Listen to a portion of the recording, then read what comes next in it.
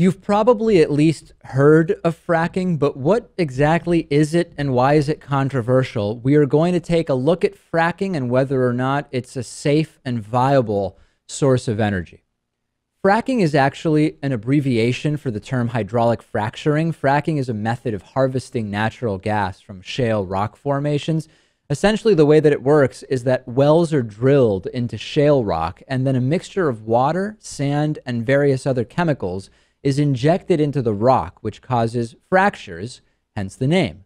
The liquid is pumped out of the well, but the sand holds the fractures open, which allows natural gas to be extracted from the well. The United States currently consumes around 27 trillion cubic feet of natural gas per year, according to the U.S. Energy Information Administration. And in 2014, 27% of the electricity generated in America came from natural gas.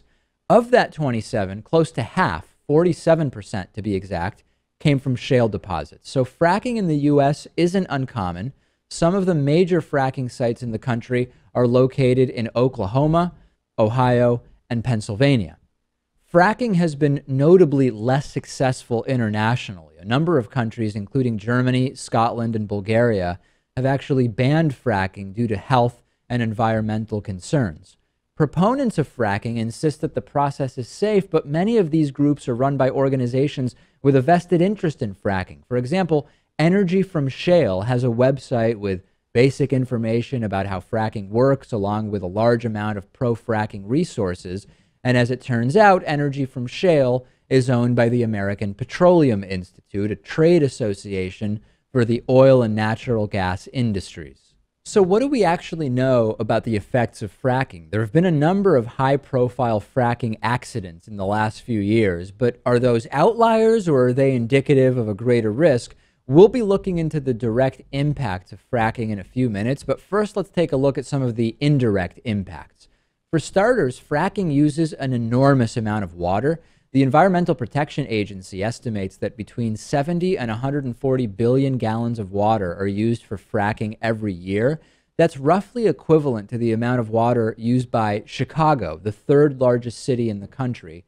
All of that water has to come from somewhere, and it often comes from groundwater reserves, rivers, and lakes. This brings up some obvious concerns about water shortages, especially in conjunction with the hazards that the actual fracking process can pose to water supplies.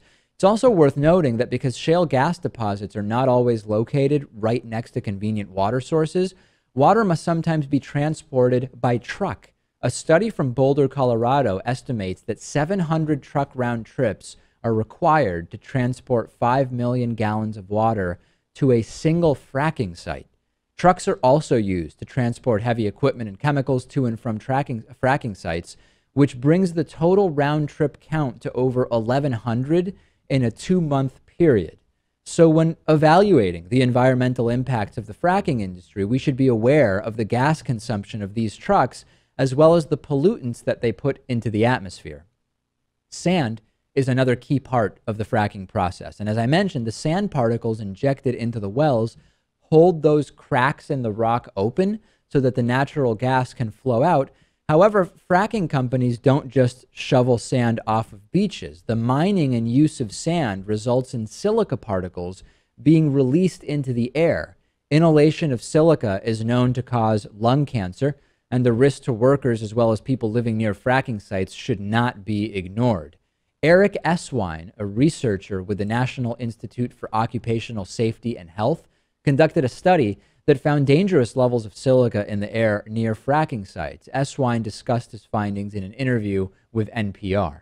He and his colleagues visited 11 fracking sites in 5 states: Arkansas, Colorado, North Dakota, Pennsylvania, and Texas. At every site, the researchers found high levels of silica in the air. 79% of the collected samples exceeded the recommended exposure limits set by Eswine's agency. The fracking process itself also carries with it certain risks to the environment as well as public health. In 2014, there were 484 spills reported by oil and gas companies in Colorado. About 10% of those spills resulted in contamination of water resources. 10% may not seem like much, but that's a very high degree of risk when it comes to what is arguably the most important natural resource. Meanwhile, in Pennsylvania, there have been a number of high-profile fracking incidents involving contaminated drinking water. Last year, scientists found traces of drilling chemicals in the drinking water of Bradford County. And as recently as this March, two Pennsylvania families were awarded $4.24 million in a 7-year case against Cabot Oil and Gas Corporation, whose fracking operations were found to have polluted drinking water with methane.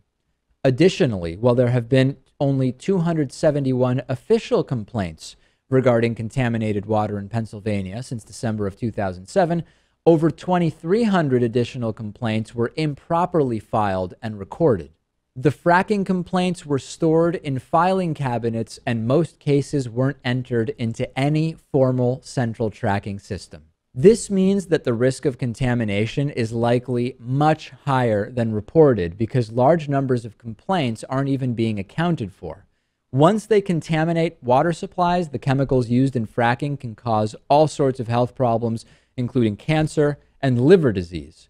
Air pollution is also a huge concern. During the fracking process, wastewater known as flowback returns to the surface, and then chemicals may be released into the air from the flowback, including toxic compounds like benzene, a hydrocarbon. In fact, a study of fracking sites in Texas found dangerously high levels of benzene in the air near the wells. Benzene occurs naturally in petroleum and can also be found in cigarette smoke. Short-term exposure to benzene in the air can cause dizziness and headaches. The major effect of benzene from long-term exposure is on the blood.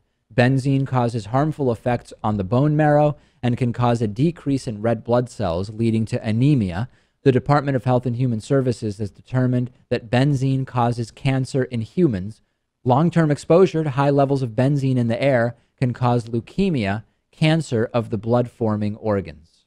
But perhaps the most troubling consequence of fracking is the potential for induced seismic events, earthquakes. A 2015 study published in the Bulletin of Seismological Society of America found 77 earthquakes in Ohio that were linked to fracking activities in the area. The earthquakes in question were relatively minor, none above magnitude 3.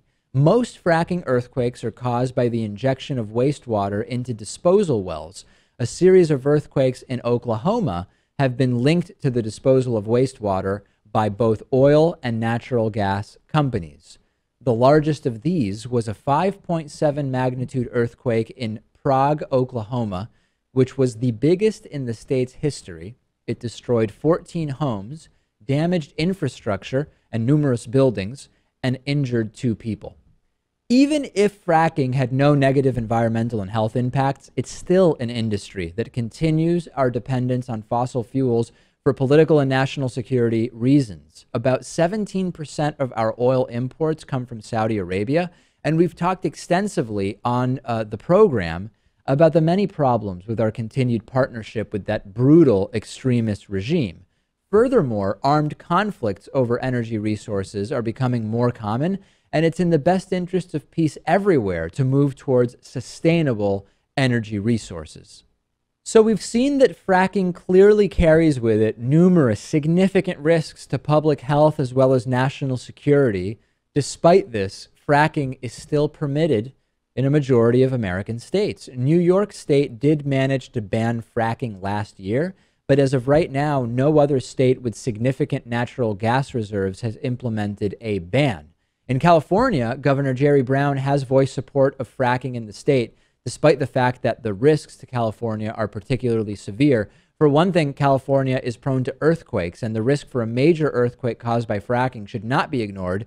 Additionally, California is in the middle of a drought. The amount of water combined with the risk of contamination makes fracking an industry that California cannot afford to sustain, and there is a moratorium on offshore drilling currently in California.